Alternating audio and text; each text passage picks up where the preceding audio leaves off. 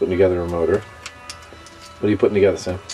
Got a G71 here that I'm going to launch my flippy fin rocket on. Cool. Which I have here. I'm going to launch it out of that PVC tube over here. Just assembling one of these right now. We're inside the JMRC, Jackson Model Rocket Club trailer.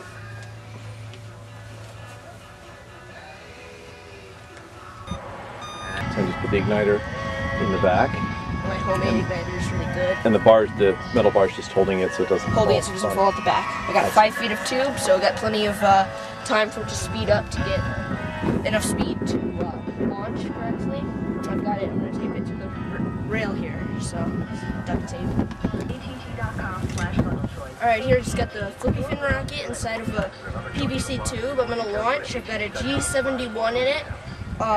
The rocket weighs about 1.5 pounds dry, so about 2 pounds fully loaded and everything. I've got this all hooked up, so let's go ahead and see how this works. It's a great tube rocket. This is a large flippy fin rocket.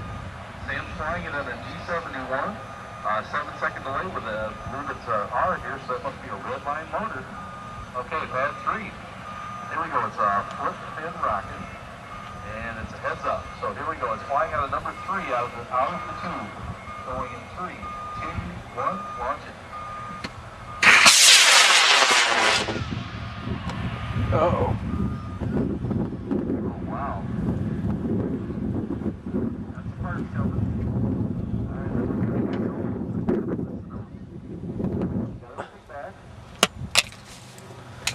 Lost a fin.